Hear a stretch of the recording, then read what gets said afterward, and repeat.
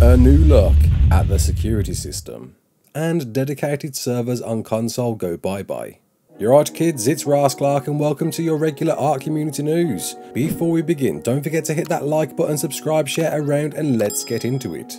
So no new image for Genesis Part 2 was dropped last night, and I've got a feeling why, but I'll get to that in just a moment. However, I'm going to give you my take on a particular structure that certainly deserves more attention: the remote camera security system, and how ridiculous this might be. I covered this way back in the Extra live stream, where the devs went on record to say, secure your base with the remote camera security system, issue commands, view and communicate all from a remote location. Now I somewhat overlooked this at the time, in particular the word commands, where I've since read on the wiki page that this thing is able to remotely interact with structures and creatures. Now of course we can see in the concept work various dots placed around a map.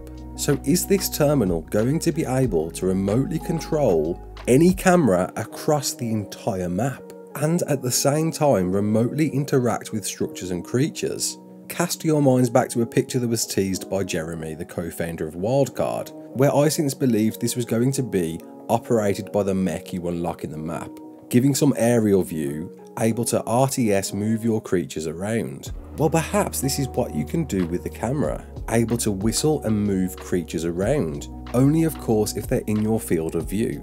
And how deep is structure interaction going to be? The potential for this could be limitless, able to tell structures to do certain things, whether it's opening doors, activating turrets, or dare I say, place structures. It can't be that OP surely.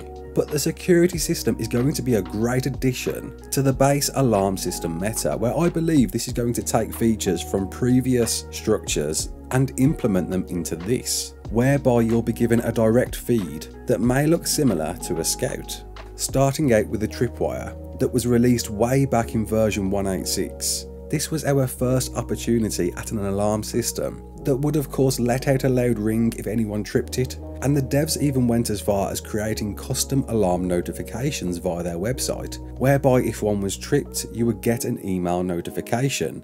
That was of course on PC only though, but then of course was succeeded by the Parasaur, whereby in turret mode has the opportunity to detect any enemies wild or otherwise, certainly being the go-to creature that would notify you if anyone was in range, which was somewhat succeeded by the very overlooked tech sensor, a very customizable structure that you can change to a variety of field distances, what it detects, what it doesn't detect, even going as far as turning particular structures on, meaning you can have a base with all the turrets powered down, but when tripped, all turrets would power on, as well of course as notifying you in your log if anyone has tripped it.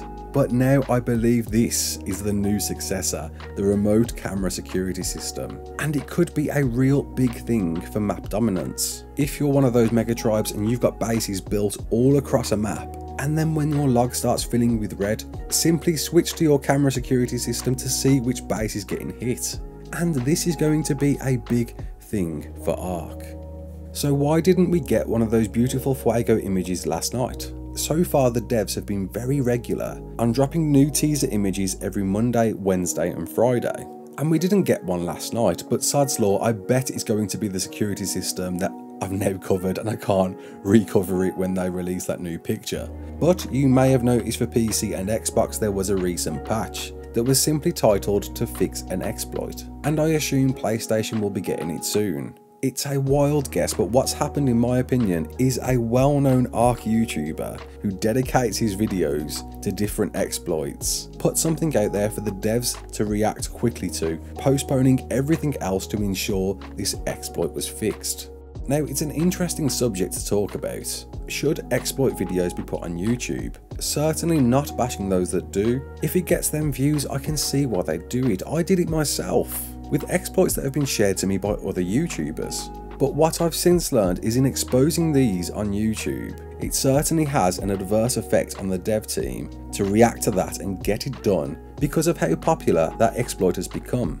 And whilst yes, there is a way to report straight to Wildcard, certainly not many people do that. In a game as complicated and competitive as ARK, Anybody will use any exploit advantage to get the upper hand. It's only natural, especially when the odds are stacked against you. Some of these exploiters out there are very inventive and creative, and I can see why they would want to share that with the world. Why wouldn't you? Well, as it happens, Wildcard did used to offer bounties in the past to the amount of $100, simply by emailing info@Studio Wildcard. But it's not clear if they still do that now with their new bug report system. So if you do Wildcard, my advice is to get marketing that. Let people know it's still a thing, and hopefully we won't be put in this situation again. So a few questions were asked on my videos recently, two of which I felt the need to dig out and research for an answer. So the first one from Mad Zombie: do you know why we can't create our own server on Genesis or Crystal Isles with a second PS4? Now, it's been some time, so I had to refresh my memory on this. But when Genesis Part 1 dropped, we found that player dedicated servers, by which you host the server on a separate console, wasn't available. The devs did address this at the time, with a brief update that they were getting them to a release state. And once that's ready, we'll be getting a patch out to both platforms as soon as possible. Well, 1 month went by and we found that they brought the dedicated servers to Xbox One X, but no other platform. Not the Xbox One, not the PS4, PS4 Pro or the PS5. And I can confirm firsthand you can't host a dedicated server on PS5 for Genesis Part 1 or Crystal Isles. Now, as far as a statement from the devs go, I can't find anything since this tweet, with my guess being the devs were going to introduce this to the PS5 with the enhancement upgrade. I talked about the enhancement upgrade a few weeks ago. I'll drop a link in the description on where I believe this is, but it's definitely going to be post Genesis Part 2. It certainly seems to be in the works and I don't think has gone away just yet, but the devs certainly need to address this, especially in the case of dedicated servers, because if we haven't got them for Genesis Part 1, you can guarantee we are not going to get dedicated servers for Genesis Part 2, at least for all platforms apart from Xbox One X. And I'm sorry, Xbox One and PS4, you are definitely not getting these anytime soon. If it's only come to Xbox One X, I'm guaranteeing you are not going to see these on the previous gen consoles. Maybe the PS4 Pro, but I'm doubting that too. So yes, if you want to know if we are ever going to get dedicated servers on PS5, I think we will with the enhancement upgrade. And when that drops, I don't know, but I did a video, link in the description. And the second question gave to me was that ARK Gen Part 1 is on the Game Pass. Does anyone know if we get Gen 2 on the Game Pass as well? And from what I've researched, I can't see the Genesis Season Pass within the Game Pass. Of course, ARK Survival Evolved Explorers Edition is on the Xbox Game Pass, whereby you get the base game, Scorched Earth, Aberration and Extinction.